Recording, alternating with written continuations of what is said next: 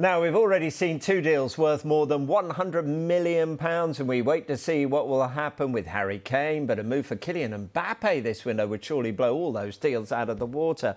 He and the PSG owner, Nasser Al-Khelaifi, came face-to-face yesterday for the first time since the striker revealed he wants to leave for free next summer. So let's find out what happened. As you can see, I'm coming face-to-face with our chief reporter, Kaveh Solhekol. Kaveh, hopefully you won't give me the same treatment that Mbappe got. What can you tell us? Yes, as you said, Nasser Al-Khelaifi and Kylian Mbappe came face-to-face yesterday, but there was no private meeting. The PSG president decided that he thought there was no point in having a private meeting with Mbappe.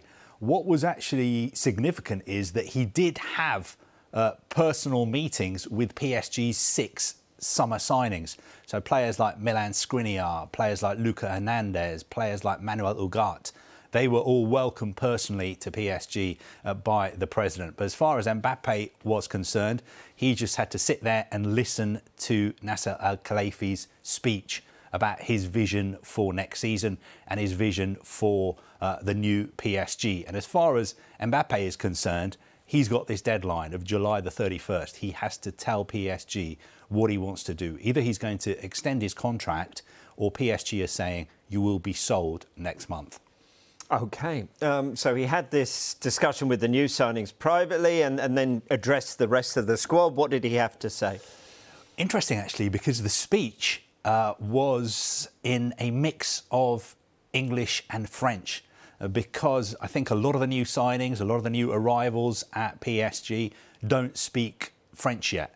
And what the president told them is, this is the last time I will be making a speech in a mix of English and French, because the first thing you will need to do is learn to speak French, because from now on, I will only be speaking French to you. The speech was very uncompromising. He basically said to the players, you have to play for the badge. If you don't want to be here, if you don't want to play for PSG, fine, leave now. Don't waste our time. We've built you this new training ground, cost us £250 million, one of the best training grounds in the world. You're being given everything to succeed. There can't be any excuses anymore.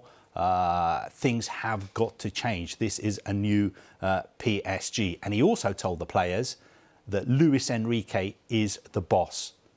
What he says goes. He is the one who makes the ultimate decisions. So basically, don't come knocking on my door and trying to undermine the new head coach. From now on, he is the boss. Oh, so they're getting tough and taking a stance here. Cracking the whip. PSG. Look into your crystal ball, Kaveh, because I know you got one.